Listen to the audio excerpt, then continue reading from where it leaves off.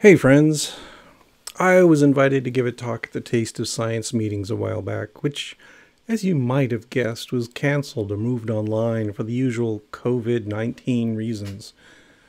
I submitted an abstract summarizing some common problems in the public understanding of genetics, so I was disappointed that I wasn't going to get to tell you all about it. I've since been rescheduled to later this week, the 20th of June, and the format changed from a formal presentation to more of an online conversation, which is fine. But I thought I'd give you my original talk here. If nothing else, it'll provide a starting point for the conversation. Okay, so I'm speaking from the perspective of someone who has taught college-level genetics for about 30 years. So let me tell you about the common perception of genetics that incoming students have. And I suspect most of the lay people of my audience have the same model of how genetics works in their heads. And I'm sorry to say I'm going to disillusion you today. So here's a common idea that many people have, and that is that genes specify traits. Each individual has two copies of each gene called alleles, and alleles are either dominant or recessive. And we can calculate the probability of certain patterns of inheritance using, for instance, a Punnett square. This may sound totally familiar to you. This is stuff you might have learned in high school science class.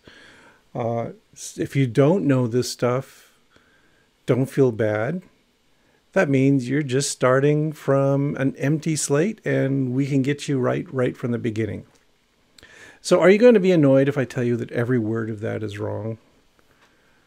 Well, not exactly totally wrong. More like grossly oversimplified, applicable to only a few special cases, and a distortion that I have to work to overcome. It's not exactly false. These ideas would have come out of Mendel in the early years of genetics, and they were honestly arrived at. They're just not quite the modern idea. And furthermore, this interpretation of genetics has led to another misconception. So here's a common idea that genes are located on chromosomes like beads on a string, and each gene can be mapped to a specific function. So there's a one-to-one correlation between a gene and a trait. Once again, that's totally wrong, except perhaps in a few special cases. It's a model that might have been useful in the early days of genetics, but not anymore. For example, we really don't think of genes as beads on a string anymore. It's a much more complex relationship that's going on in the arrangement of genes on chromosomes. The funny thing is that every geneticist knows that the summaries are wrong. We all know it's much more complicated than that, but we still teach that caricature of genetics as a starting point, in part because it is a reflection of the actual history of the discipline. The problem is that all most people recall of genetics is that simple, easily grasped, and obsolete version of the story, and that leads to a host of deeper misconceptions. These misconceptions are widespread and lead to people in positions of power saying very stupid things and making worse policy. Have to have the right genes. I have a certain gene. I'm a gene believer. Do we believe in the gene thing? I mean, I do. I have great genes and all that stuff, which I'm a believer in. I don't believe for a moment that Donald Trump knows the first thing about genes or genetics. Not one thing. He's got it all wrong, so to say he's a believer is kind of annoying. So some of the misconceptions here is this idea that genetics is deterministic. We can calculate the individual from their genes alone. Also, there's this idea that genes are autonomous in action. That's also false, because environment, developmental history, and the effects of other genes are also important. And we also have this idea that every property of an individual is traceable to a gene. Now, again, every credible geneticist knows that those ideas are bogus. But a terrifying majority of the general public takes them for granted as truth. These are beliefs that are used to justify racism, discrimination against the poor, draconian action against crime, etc., etc., etc. Anything that allows authoritarians to abuse groups that they don't like. We have to root out the bad genes, don't you know? Part of the reason for the persistence of bad genetics is that they're still included in textbooks and in high school laboratories. So, scratch these ideas out of your head. They don't belong there. They are incorrect. Now, what I'm going to do is I'm going to talk about some examples of bad genetics, and several of them are taken from this site, which I highly recommend, Myths of Human Genetics by John MacDonald at the University of Delaware. And what he has done is gone through typical textbook examples and actually tested them, looked them up in the literature, and found the fallacies all over the place. So as he says here, most of the common visible human traits that are used in classrooms do not have a simple one locus, two allele, dominant versus recessive method of inheritance. So that really basic stuff you may have learned in high school, it's true for a few special cases. It does not apply to most of genetics. He also points out that it is an embarrassment to the field of biology education that textbooks and lab manuals continue to perpetuate these myths. And it is an embarrassment. MacDonald avoids speculation. He just says, somehow textbook authors decided to ignore the inclusion of false facts in their textbooks. Somehow is an interesting word. And I'm afraid I do choose to speculate. Likely possibilities for the continued inclusion of these bad ideas is, number one, professional overzealousness. The people who write genetics textbooks are geneticists who think genetics is very important, and I agree. And sometimes their enthusiasm gets the better of them. Everything must be genetic, right? And we love simple models, so when we don't understand something, it must be Mendelian. Number two, there are deep societal biases. We don't want disruption of the social order. Therefore, talents, abilities, and potential must be fixed properties of the individual. Everyone has a place and they are born to it. Anything else is chaos. We certainly don't want the underclass to have an uprising because they learn that their worth is not fixed. And number three, self-justification.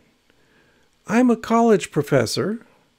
Therefore, there must be something intrinsic to my nature, something genetic to make me what I am. And therefore, there must be causal biological agents underlying every property of every human.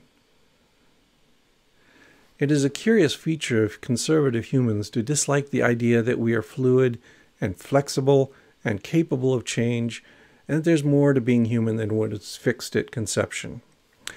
But there you go. So let's look at some of the examples of errors that MacDonald points out. Here's an obvious one that you may notice as you are running around barefoot this summer. People have different proportions of toes, as well as other body parts, but toes are safe to talk about. On some people's feet, the big toe is the longest one.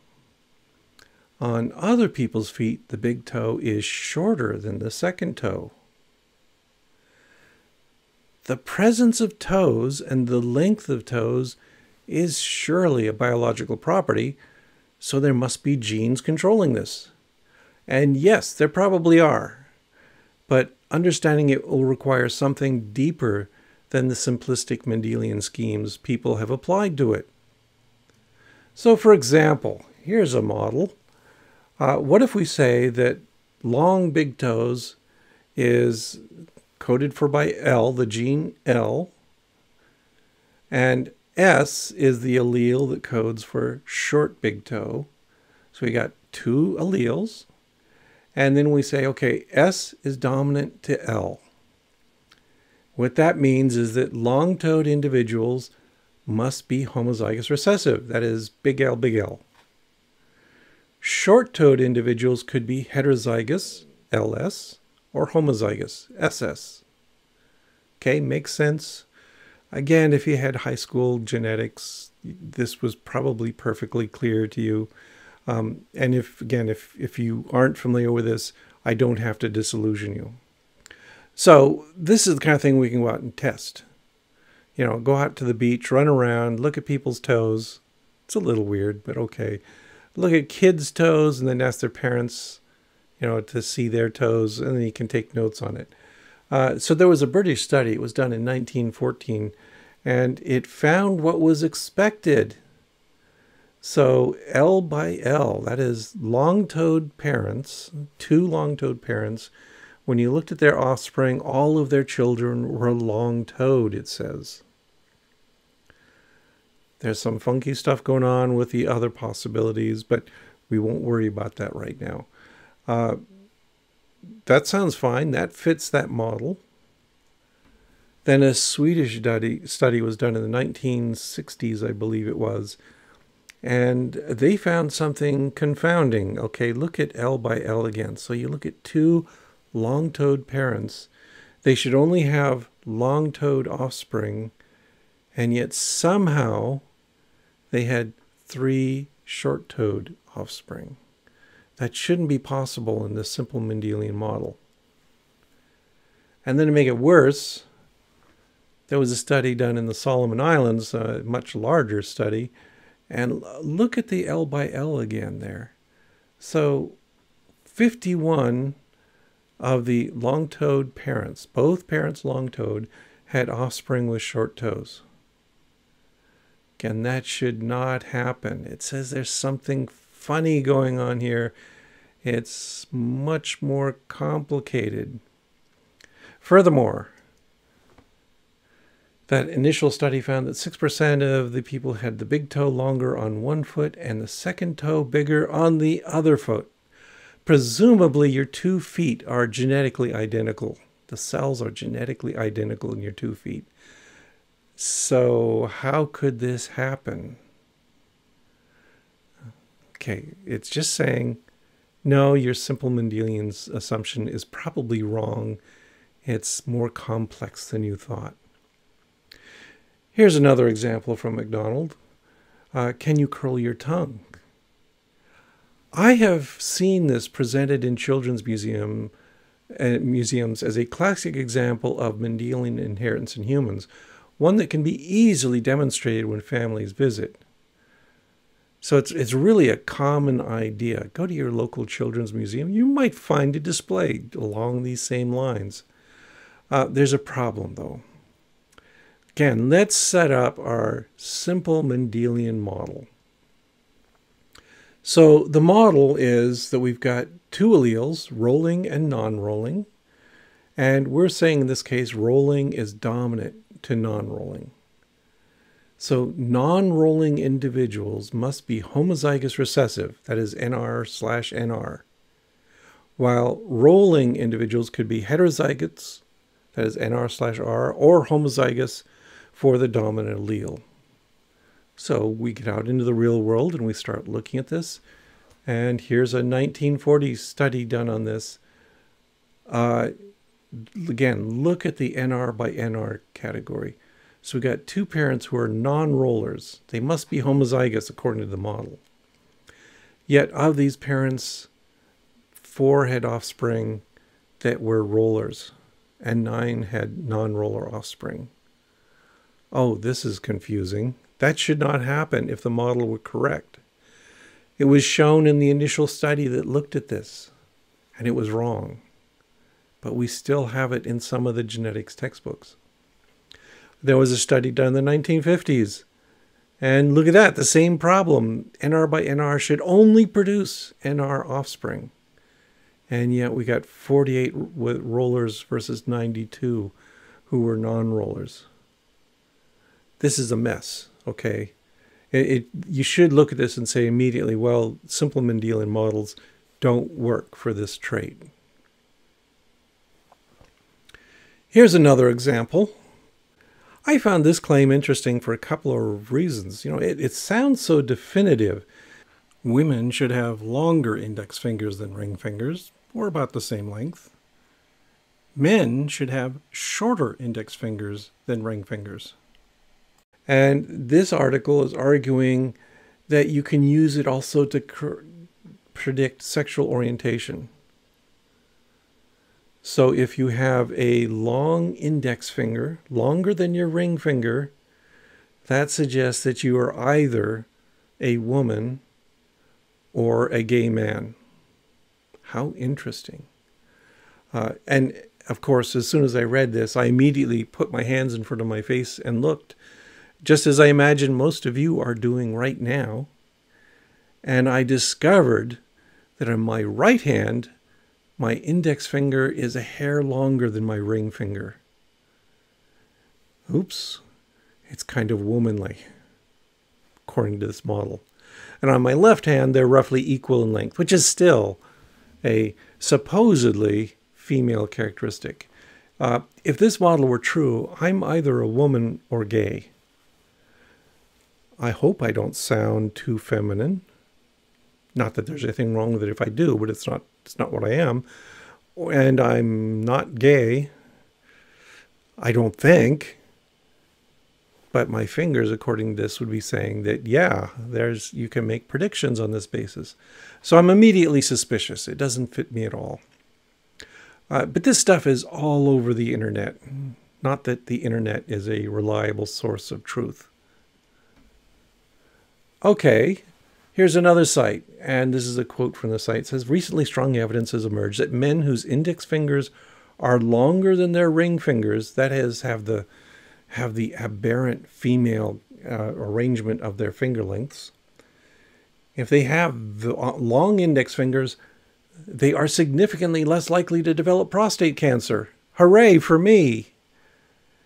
And also, a long index finger correlates strongly with a lower risk of early heart disease. Again, great. Okay, I'm happy to hear that. And it says if you have a really long index finger in women, that indicates a higher risk of breast cancer and greater fertility. So, depending on whether you want children or not, that's a plus or minus. People with relatively long index fingers are also more likely to suffer from schizophrenia, allergies, eczema, and hay fever. This is starting to pile up the correlations, right? And you should be questioning, okay, this sounds a little dubious. Do they really have statistics that are that good? You'll be even more dubious when I tell you that this comes from Joseph Mercola. The quack. Yeah. The pseudoscientific quack who claims all kinds of absurd medical claims. This is total nonsense. He does not have evidence for any of this. But you might ask, what about the evidence for this difference in length of ring fingers and index fingers and all that? Is there anything to support that? I went back to the original paper to see if it was a good correlation. And no, it's not. It's not very good at all. So what you see here is a plot of the ratio of index finger length to ring finger length, measured in 400 men and 400 women. Okay, those are pretty good numbers. The point of this ratio measurement, that if the ratio, if you have a long index finger, the ratio will be greater than 1, suggesting you're a woman. If it's smaller than 1, that indicates that you have a short index finger. The ratio will be less than 1, implying that you are a man. Okay, so here's what that looks like. I put a red line up there to show the line at 1.0. Everything to the left of that red line is supposedly male finger proportions, and everything to the right is female. This is not very robust. You really cannot predict the sex of an individual from looking at their fingers. So I guess I don't have to turn in my man card after all. And all of you out there ogling your fingers and looking for a ruler, stop it. It's meaningless. With a large enough sample size and some simple statistics, though, you do find a slight difference in the mean.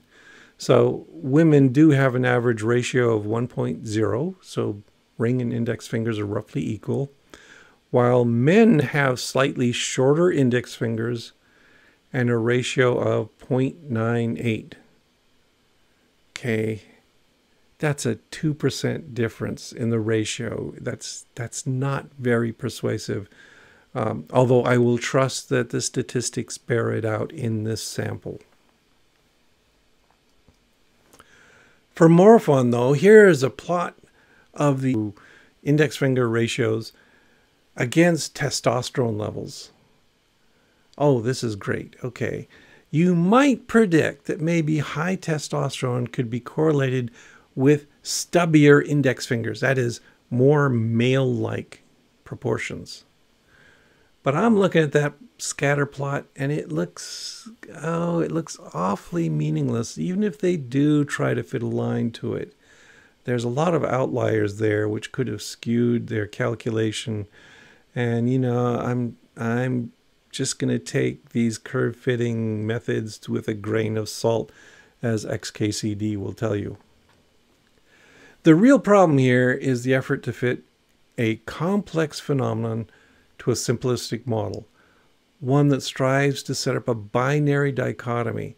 Everything must be male-female, gay-straight, dominant-recessive. Furthermore, multiple parameters at multiple levels of organization must be aligned in a simple and consistent way. So sex must force not just your gonads to fall into a specific pattern, but also your brain, your heart, the links of your fingers. Genetics is not the tool you can use to support facile black and white models of nature.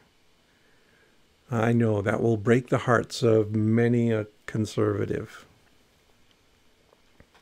So let's think more about the reality of this situation. What's the reality of genetics? It's not simple Mendelian. It tends not to fall into the binaries that people would like us to think. You see, most traits are going to be polygenic. So one of the things I try to do when I teach genetics is emphasize that while we use simple models of fly genetics in the lab, for instance, where we've selected mutations of large effect with obvious discrete phenotypes, that's not a good model of most real-world phenomena. The links of your toes and fingers, your ability to curl your tongue, eye color, skin color, intelligence, all these complex details of your existence are almost entirely polygenic. That is, not defined by single alleles, but by multiple alleles of multiple genes. Identity is actually combinatorial. So it doesn't fall into a simple binary arrangement. Further, genes aren't absolute and definitive on their own. Their expression is dependent on what other genes are present and on interactions with the environment. It's also important to not make value judgments about traits. Are white-eyed flies inferior to red-eyed flies? Sometimes, depending on the factors affecting their survival, and sometimes not. Is the length of your big toe or your index finger a major parameter in your self-worth? I hope not. So here's one classification of genes and traits.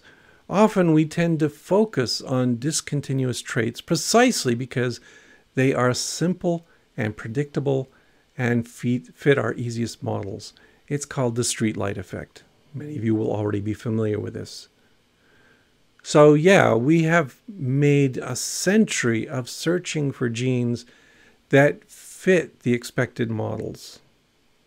And often we are confused and disappointed when we find genetic effects that don't fit so neatly into that Mendelian distribution. Continuous traits are more common.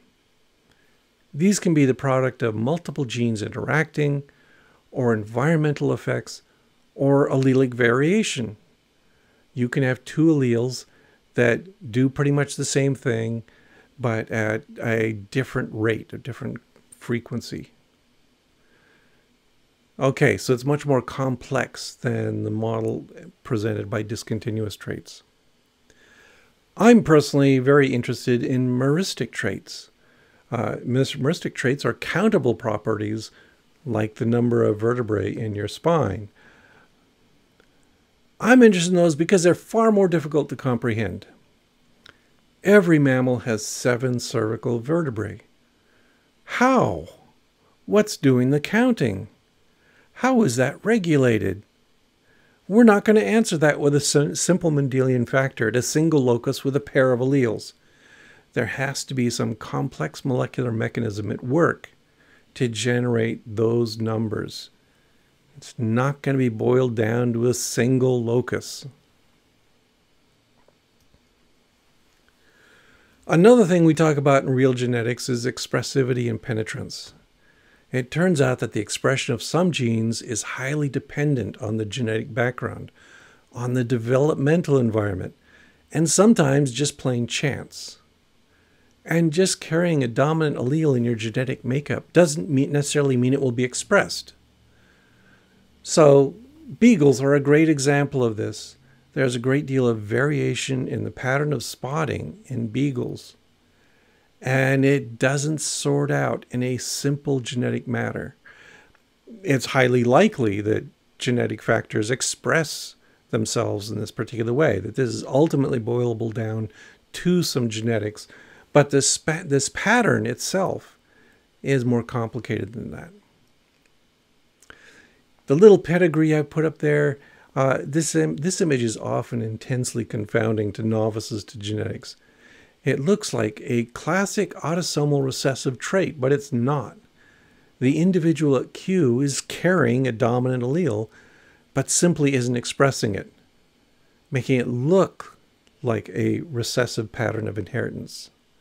And this often turns up in studies of genetics. Okay, let me wrap this up. The lesson for today. I've got a couple of things I want you to take away from this. First of all, when discussing genetics, avoid value judgments. What is a flaw to one person might be a virtue to another. Do not concatenate assumptions. An individual might have a particular trait, but it doesn't imply that they have another and another and another, creating a false picture from a single data point.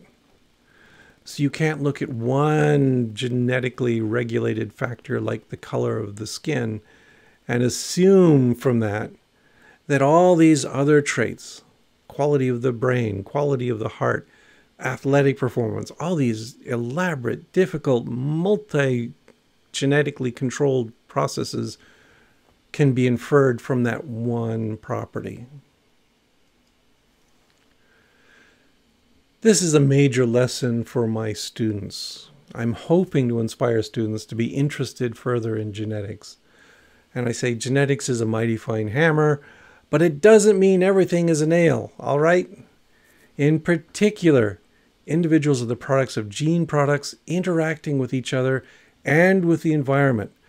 Don't disregard one component at the expense of another. Don't pretend everything is controlled by a simple Mendelian factor. And that's because reductionism is essential for a beginning of understanding. Gregor Mendel did great work by taking a strongly reductionist approach, finding the simplest possible cases he could, and coming up with some foundational rules for genetics. But that reductionism is not sufficient for a thorough understanding. We start simple because that's what we can be sure of. That's what we can test. Our purpose is to build a more accurate model on that foundation and that will inevitably be more complex. We do not understand everything about heredity. That's another good thing to tell your genetics students. There isn't some brilliant genius somewhere who knows all of genetics. The smartest people in genetics are going to be struggling to understand complex problems. That's true for students as well as senior professors. And it's important in an ethical culture to refuse to stereotype people, for example, or flies even, on the basis of limited knowledge, or worse, false knowledge. And finally, this is a universal lesson, nullius in verba. Critically assess all claims. Just because you see it written down in a textbook doesn't necessarily mean it's true. You have to look at the actual evidence for it. Okay, so I tell my students this every year in my genetics class. It's kind of an essential component of the class, I think, is to put it in perspective, defuse the idea that they know much of anything about genetics coming in and that they will know everything about genetics coming out, because they won't. So critically assess all the claims. That's important. Okay, thanks. Talk to you all later.